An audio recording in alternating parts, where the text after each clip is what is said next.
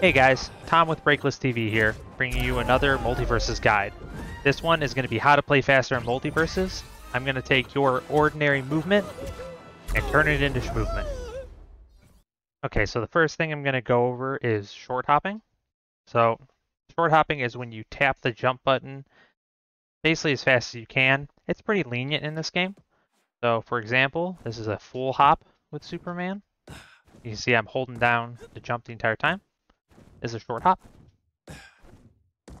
Sometimes I want to do this. I'm going up to an enemy I think is gonna attack me, and I don't want the full hop out of it. I want to stay close to him, but I want to do enough just to avoid his attack.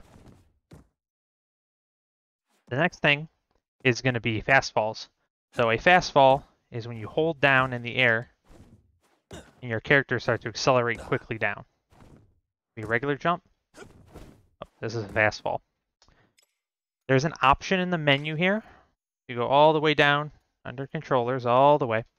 Fast fall method. Hold is recommend. I believe it is also default. I prefer hold.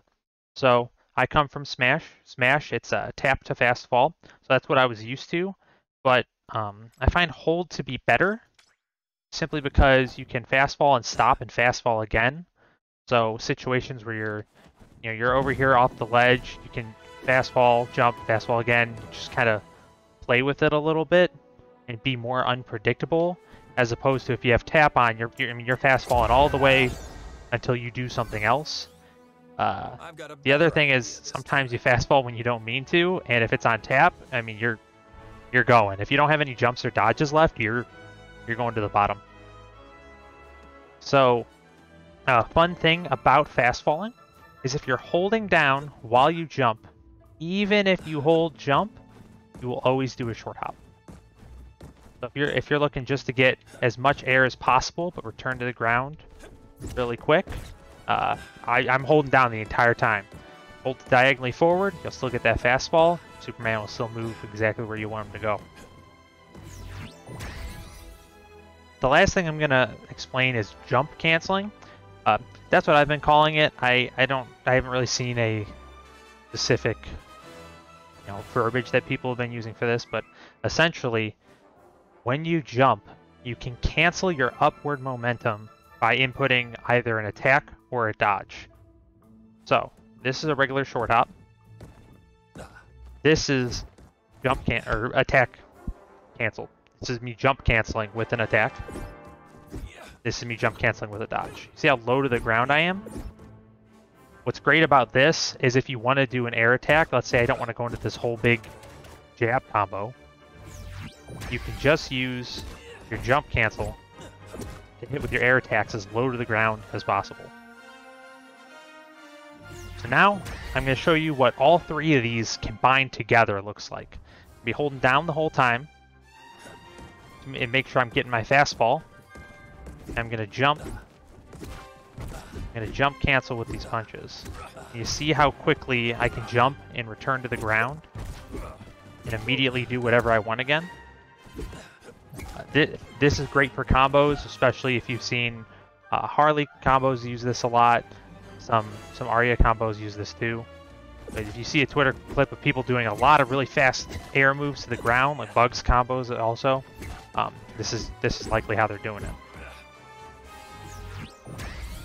So now, the next two things I'm going to cover are actually in an advanced tutorial. The first one is going to be dash jumps. This is simply where I'm going to dash forward, and a property of the dash is that you can cancel it with any other thing. You can jumps, attacks, special moves. So if you dash and jump, you can get this additional forward momentum. So I'm going to jump right at this orange line here to give you an idea. Without a dash jump, I make it about that far. With a dash jump, oh, that was bad. With a dash jump, I almost make it off the stage. It's a pretty small window, but it's not too bad. I would really suggest going into the advanced tutorial for this because it'll tick up when you've done it correctly. Another thing that's in the advanced tutorials, this is going to be your dash attack. This is where I'm simply going to cancel the dash with any different move I want to do. It doesn't matter. You use special moves, you use attacks. This is really great for closing that distance. I see a lot of people that have struggles with how to punish. So you have Shaggy here spamming this combo. Between the headbutt, which is where the combo ends, and the first punch, there's a good amount of space, but not a ton. You can get in there even with Superman, a relatively slow character. But using the dash attack, really, you're immediately on top of them. You can really get in there and start doing your combos. Even characters that have some smaller windows, like Finn, I see a lot of people struggle with being able to punish his attacks. The dash attack is really your friend. So the last thing I'm going to touch on here is going to be wave dashing. For the record, I don't think that this is that important. It's pretty cool. It's pretty nice. I don't use it all that often. It's also harder than everything else I've mentioned. Is really easy to grasp. You get in the lab. You try it a couple times. You use my controller display. Really easy. This one could take you a little bit.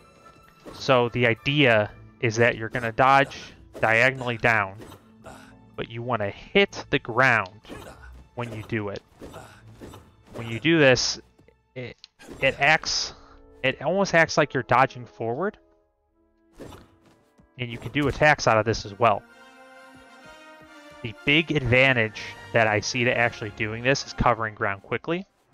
So, for example, if I'm playing Superman and I want to cover the whole stage, even if I'm using dodges, it takes me a little bit. But if I use some of the concepts that I've already gone over, so I'm going to use the wave dash, and then I'm going to dash jump, and I'm just going to do another wave dash. You can get across the stage really quickly. It doesn't really come up that much, honestly. This is a cool thing to learn. If you're interested in it, I would go for it. But if you can't do it, it's not going to stop you from playing really well. At least not until you're, top 10 of a character, top 100 on the leaderboard. You're not really going to see people do this in games. It doesn't come up that much. So that's my guide on how to move faster. Just trying to incorporate all these things into your gameplay is really going to help a lot. When you see tournament players, they're doing these things constantly, over and over and over again. Some closing thoughts on it is, if this is your first time with any of these concepts, take it really slow. Just focus on one at a time. If you don't do, these jump cancels often, just focus on that. Take it in the lab for 5 minutes and practice doing them. Once you get it down, I would say go into games, but when it's a new concept like this, something you've never done before, it's hard to do in a game when you have someone else who's not going to let you practice. They want to beat you up. So I like to say that 5 minutes in the lab with something like this is worth an hour of doing it online. Another note of that is that once you got it comfortable in the lab, sometimes before I play, I'll just get in and just start practicing some stuff. You do have to take it online.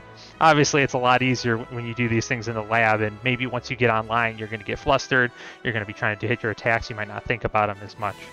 But really, if you just take it slowly, one thing at a time, you'll start picking these things up. The last thing I'm going to say is be careful about doing too much of this stuff. When people learn, oh, look at all these really cool tools I can use to move really fast, they're flying around, they're doing all sorts of crazy cancels and stuff, and they ruin their dodge gauge. I'm moving around for no reason here. I'm fighting an opponent, I'm over here, I'm dodging, I'm going nuts. But if you notice, my dodge gauge is completely empty. When it's empty like this, you don't have any invulnerability on your dodges. You're asking to get hit. It's a really easy thing to just blank out on. You're not paying attention, and then all of a sudden you're getting hit while you're dodging, and you're, what the heck, what just happened to me? Alright guys, well, I hope that video helped. If you guys have any questions, feel free to leave it in the comments. Like and subscribe, that helps channels quite a bit. And thanks for watching, guys. Good luck out there.